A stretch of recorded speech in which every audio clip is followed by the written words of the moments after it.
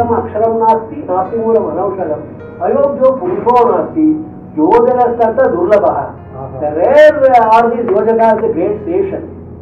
In fact, so much has been mentioned about station, but nobody else has had an impact on an organization like what station did. The changes which he made, and people realize how a person can make a hidden power of an organization by the sheer force of his personality blossom. In fact, till Mr. Seshan came, people did not realize there is an organization called the Election Commission of India. So it is Mr. Seshan who discovered. What did he do? He is a great source of inspiration for me. I confess openly.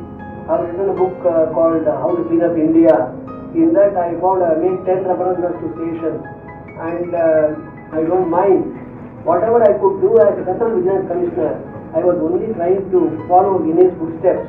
In fact, the Vigilance Awareness Week which we started was based on his inspiration.